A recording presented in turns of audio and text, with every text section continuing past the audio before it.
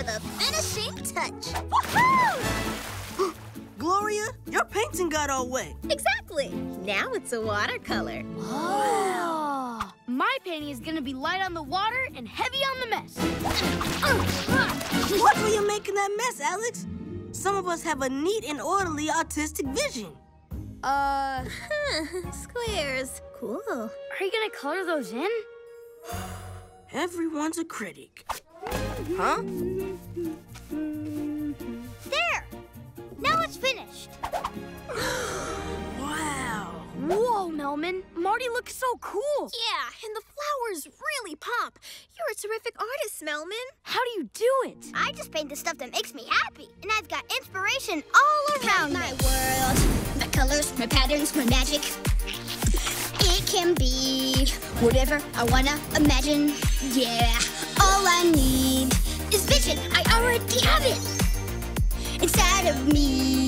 Yeah, I set it free. Yeah, when I'm shining my light, my world's so bright. When I am painting with my truest colors, I feel like I'm flying in purple and yellow skies. Color me happy, color me free, color me where I wanna be. Color me wild, just like my dreams. Color me, color me.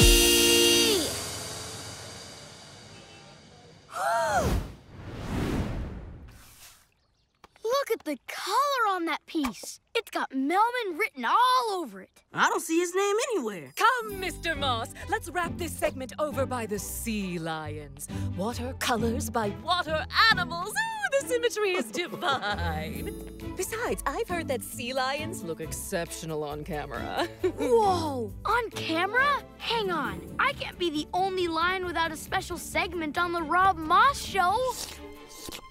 Roar! My roar has an artistic touch. I don't think they heard you, Alex. You're right.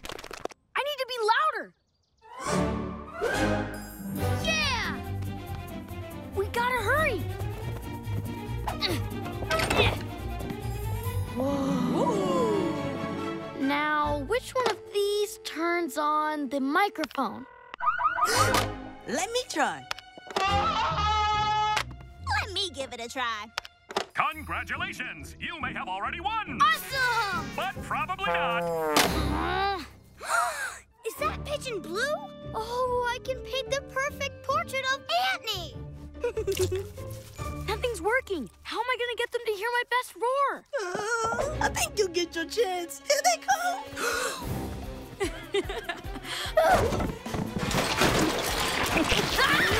Don't worry. Your supplies are safe in my office, Miss Splatterblood. What is this?